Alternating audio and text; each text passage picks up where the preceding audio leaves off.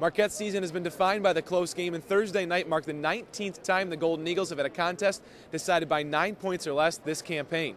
Unfortunately for Buzz Williams' squad, they head home as the Washington Huskies escape with an 80-78 victory. We let their pressure force us into things we shouldn't have done, and this time of the year, there are always going to be runs like that, and you have to withstand them. You have to take teams' runs, and you just have to do what we were supposed to do, what we do well, and we didn't do that at all. We let their pressure rattle us. The problem with playing so many close games is it's real fun when you win them, and it's really, really hard when you lose them. I think that for us to have been what we have been through prior to the start of the season, and then for us to have endured what we have endured since the beginning of the Big East season, just to have a chance to be on this stage speaks to the character of those kids.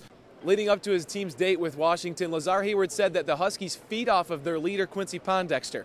With 1.7 seconds left, Pondexter gave his team a plate full of excitement and capped a 15-point comeback. Well, we knew he was gonna come out firing. He shot 1 for 7 in the first half. Jimmy did a great job on him. Jimmy did a great job on him throughout the game.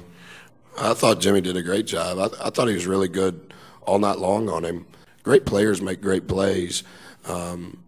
We got beat on the second shot, not on the first shot. Marquette had a chance to respond, but Lazar Hayward's shot didn't bring the magic he hoped for. I told Coach was drawing up a play. I'm not sure what he was going to do, but I told him I wanted the ball. I felt it felt good coming off my hand. It was just a little long, and I felt like we could have had some of the March Madness luck, but we didn't. Marquette wasn't supposed to be here. They weren't supposed to recover from a 2-5 start in conference play. They weren't supposed to win so many close games, but they did. The trouble is, Cinderella ditched blue and gold on Thursday and opted for purple and gold.